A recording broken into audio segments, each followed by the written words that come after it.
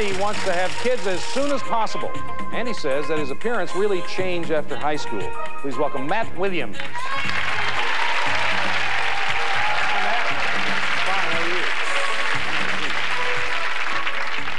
Well, how did things change after high school, Matt? I finally grew. You were short? Yeah, I was 5'2", weighed 95 pounds. Really? Yeah. All through high school? All through high school. And then you had a growing spurt when? In your first year of college, or? No, I'm in the military until I got about 22. I just grew within 4 years. I'm 6'1" now. Good night. That's amazing. Yeah. So I know what it was like being short. Yeah. And you didn't like that? No way. No. I'm just glad to finally grow. What's this rush to have? You said you want to have children immediately. Well, not immediately. I mean, real soon. I mean, my tomcatting days are over. It's time to go out and meet a lady and start having a family here. Yeah. I'm the last one to get in the family, so. You also said you buy something for women better than flowers. What is that? Garter belts and lingerie. Now you have to know someone. Oh yeah, for a while. You don't just do it on the first date. I'm sure a lady would come and scope me out on that. Presumptuous, yeah. We're going to take a look at the women that Matt had to choose from. Remember, you're going to pick the woman that you think's best for him. First, there's Susan. Susan describes herself as liberated with brains. She dates about twice a week. She has a thing for men with big feet. And she told us about a recent date.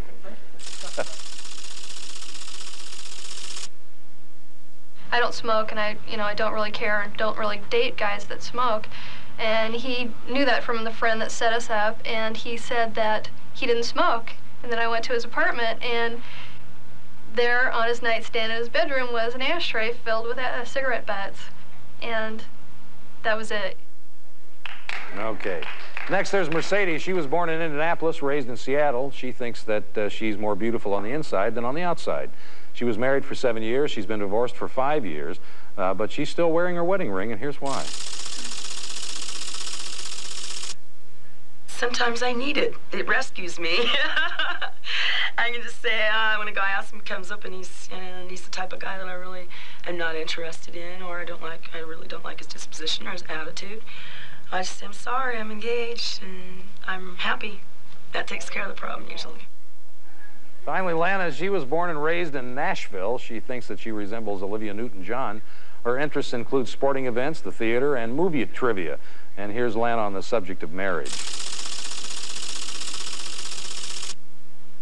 I always told my mom, I'm never marrying until I'm 25. I wait till I'm at least 25. And she's, now she's like, honey, you're way past 25. Please, do something, It's like, well, I figure when it happens, it'll happen, One day I'll meet someone and it'll be right. All right. Those are the three women Matt had to choose from. It's time for you to match him up. Who are you going to pick for him?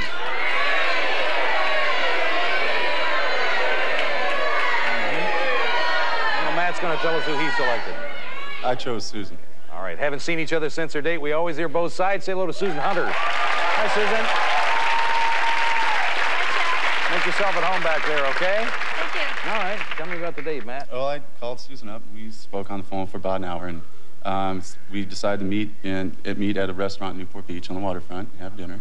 Okay. And I arrived 10 minutes early before, and she arrived 5 minutes early before that. And she walked in, and I thought, oh, man, she's got an awesome set of legs on her.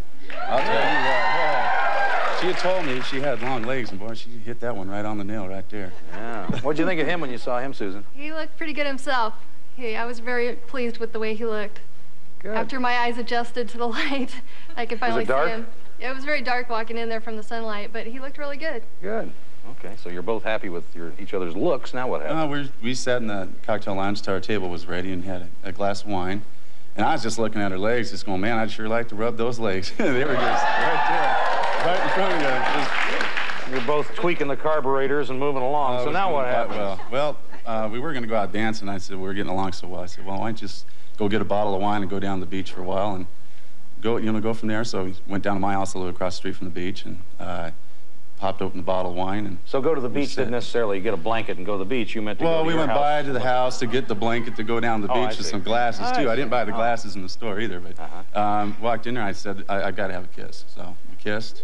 Went real well. It was real nice. She kisses real well. Now, is this one kiss here, Susan, or what's going on? No, not quite. It went on for maybe 10, 15 minutes, and... So you're actually making out there in the living room. Oh, definitely. I got ready for the beach by just taking my high heels and stockings out and putting some low sandals on. And then that's when he told me he wanted to lick my legs.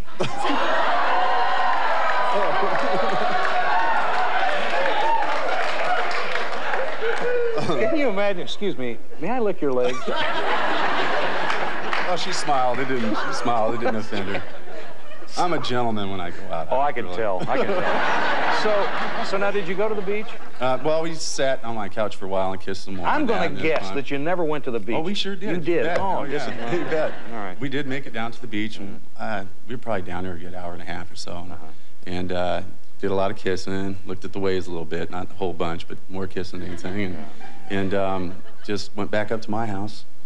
And it ended real nice. I walked her out. At first, I asked her, I go, well, you want to spend the night? She lives a whole 3 miles from me. I figured it'd be a long drive. 3 miles?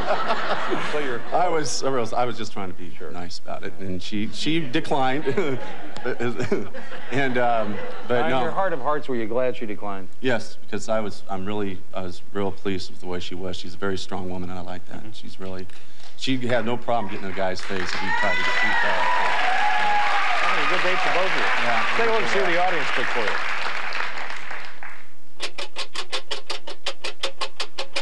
Oh, they picked that southern accent. I knew they would. 55%. Yeah.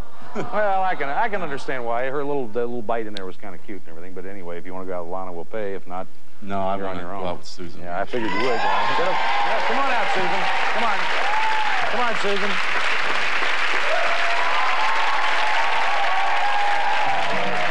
Here we have to ask you again.